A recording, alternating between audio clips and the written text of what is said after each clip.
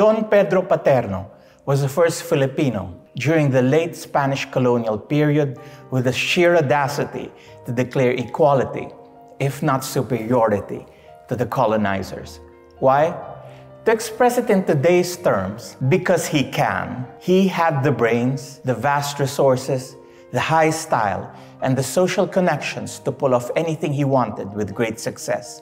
Born to great wealth in 1857, at a time when most Filipinos only had dried leaves and grasses, the young Pedro grew up a prince in a local version of a European palace, almost unreal in its opulence. Pedro completed degrees in theology and philosophy with honors at the Universidad de Salamanca. In 1880, he became a doctor of civil and canon law at the Universidad Central de Madrid. His social life revolved around the Madrid aristocracy. His good friends were Spanish aristocrats and officials. He married an aristocratic Spanish lady, Doña Luisa Piñero y Merino.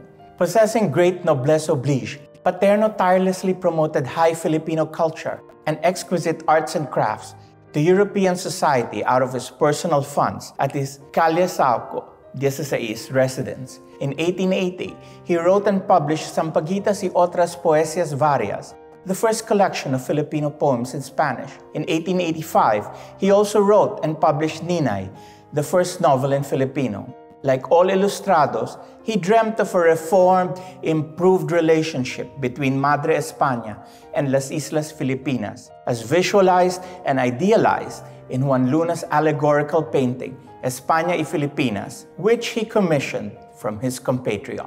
True, there were complex actuations, mostly political, that marked Pedro Paterno unfavorably for decades in the national psyche. Delving more into his silent, honorable deeds rather than his flamboyant actuations, we rediscover a Filipino Renaissance man worth national attention and historical reconsideration.